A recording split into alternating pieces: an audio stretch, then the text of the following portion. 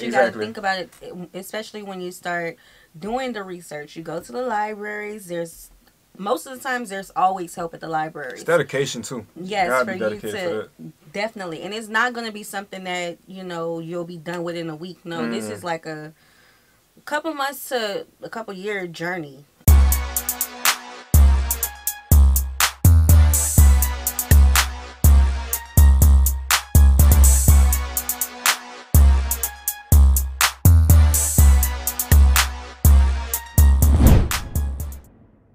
What's good, y'all? It's the Demouchets REACT, and we're back with another video. Who we got today, C? Today we're back with another American reaction. Let's get it. Super excited about this video. If you're new to us and we're new to you, make sure you scroll down, hit that subscribe button, and turn on the post notification bell because we're on the road to 200K. And we cannot get there without you guys, all right? Join the family. Without further ado, let's get into the video. Let's get it. Is you. And these are your ancestors, a huge pyramid stretching into the past and balancing right on your head. How many ancestors do you have? Well, you have 2 parents, 4 grandparents, and 8 great-grandparents. 4 generations back, your direct ancestors total 30. If we continue down this line, doubling every step, just 40 generations ago, we'd find 1 trillion ancestors all living at the same time, which is ridiculous. That's not only more people than have ever been alive, it's more stars than are in the Milky Way. Since our species came on the scene 200,000 years ago, there have been maybe 7,000 or 8,000 generations of humans leading up to you. So where are all your missing ancestors? Clearly there's been some inbreeding. We're not talking banjo-playing King of Spain Cersei Jamie inbreeding, but every family tree inevitably grows forks. Before Tinder, choices for mates were often limited to as far as you could walk. Even people like Charles Darwin and Albert Einstein married their first cousins. Yeah, I feel you. Same face. Because so many people with shared ancestors have reproduced, our number of actual ancestors is much smaller than what simple math tells us. If we replace that with fancy math, factoring in how people moved and lived and paired up, life expectancy, trade, geography, Genghis Khan, we find something interesting. Every human alive today shares a common ancestor in their family tree, and this person lived only around 3,000 years ago. That's right, next time you get in a fight with a stranger on the internet, just remember that you share the same great. Bro, so out of 1 million people down the ancestry tree, they may be related to someone I don't know. Right. Wow, that's whoa. Well, I mean, we all human. Of course, you know what I'm saying? Some people had to populate the we have to earth come from right somewhere, and they have to be someone who was that one person. Yeah, that's wild. You know what I'm saying? This is a thought that a lot of us don't necessarily think about, but he's thinking for us right now. Yeah. Shared ancestry. Because some people just be like, no, we're different. And I want to stay different.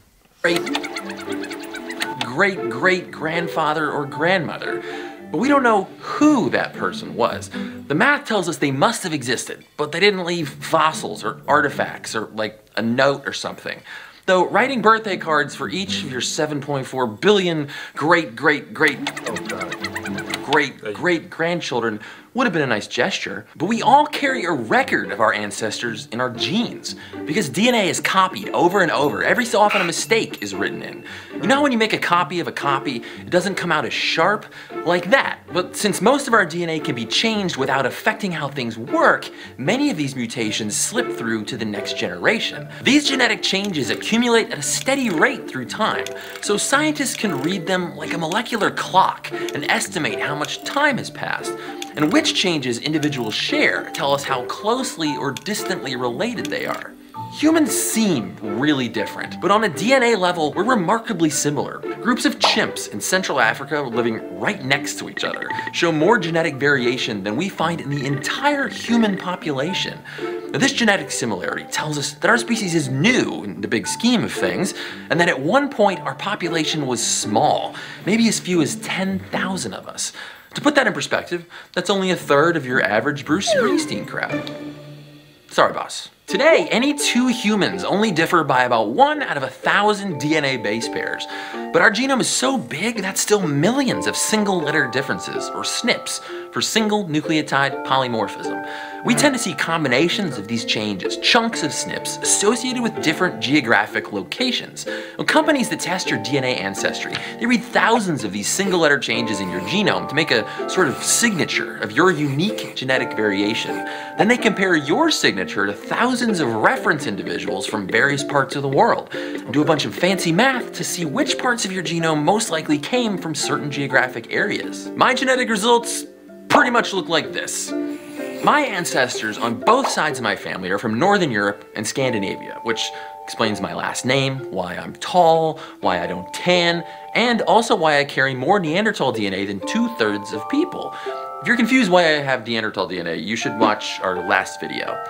I didn't find any surprises, but many people learn about ancestry they didn't know they had. Where we come from isn't always obvious on the outside, but DNA doesn't lie. Before using math, we identified an ancestor. Okay. So I think that's like a good place for us to, because on the channel we talk a lot about social issues, cultural issues, and we talk about race. Yeah. You know, because, you know, our ancestry and the history of our people. Yeah. A lot of times people ask us, what if they don't know their roots? One of the ways you can find it, if you agree with the practice, is DNA research. Right. I mean, DNA testing. And the other one is, you know, just going to your family tree. Right. Geology research. So that's where you start if you want to know. Okay? I feel that with the DNA research, well, testing, you won't get names.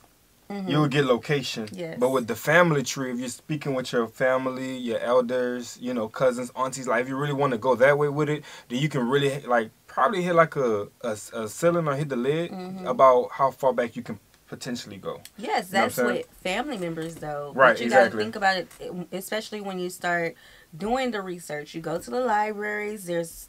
Most of the times there's always help at the libraries. It's dedication too. Yes, for you to definitely. And it's not going to be something that, you know, you'll be done within a week. No, this is like a couple months to a couple year journey of finding all this stuff. So you go to the courthouses, you look through old newspapers. A lot of times the libraries keep archives of all that stuff, and yeah, you just keep going. It don't just stop at what your family knows. If you really want to find your roots, you go through the newspapers and things. And some people become so successful with finding their roots that they change their whole name. Yes. And I want to leave with this comment because I don't want to talk too long. But if you're in the United States, the Freedmen Bureaus just released like a whole bunch of census. For you to find things out on your own, especially, you know, like with the, what do they call it? What they call it? The slave rosters? Yeah, all that stuff. I can't think of the name right now, but yeah. Yeah. If y'all need more help, let me know. Send us a little email. We'll help y'all. Not too long ago that's related to all of us. But that person's genetic influence has been shuffled so much it's invisible in our DNA today. Is there someone whose genes have been passed on, unbroken to today? Some leftover fingerprint from the mother of everyone alive? That's a disciplined family. Is. You have a 47th chromosome. It lives in mitochondria. The powerhouse of the cell. I didn't know. Okay, so we're doing that again. Mitochondria used to be free swimming. They have their own genetic material. Unlike your other 46 chromosomes, there's no shuffling when it's passed between generations. And what's more, all your mitochondria came from your mother's egg, not your father's sperm. They trace an unbroken line of ancestors, stretching back through every female in your family tree. By comparing the changes that have accumulated over millennia, we find the most ancient human mitochondrial DNA comes from Africa, where our species originated. We can even trace it back to one woman, about 150,000 years ago. Other Homo sapiens females lived alongside her, but only her lineage lives on today. All other Homo sapiens lineages are extinct. This is mitochondrial Eve, and every single one of us descend from her. In the truest sense, we really are family, even if we're just 100th cousins or something. But our ancestry isn't just branches stretching into the past. It's also a tree that extends into the future. Today we have more power to mold that future down to the genetic level than we've ever had before. So what might our species' future look like? Next time. Stay curious. Hey, I don't know how far back I will ever want to go though. Like, that's different, bro. Like, to really know. Yeah, to go all the way back to Lucy. And then he not Lucy. Eve. To Eve.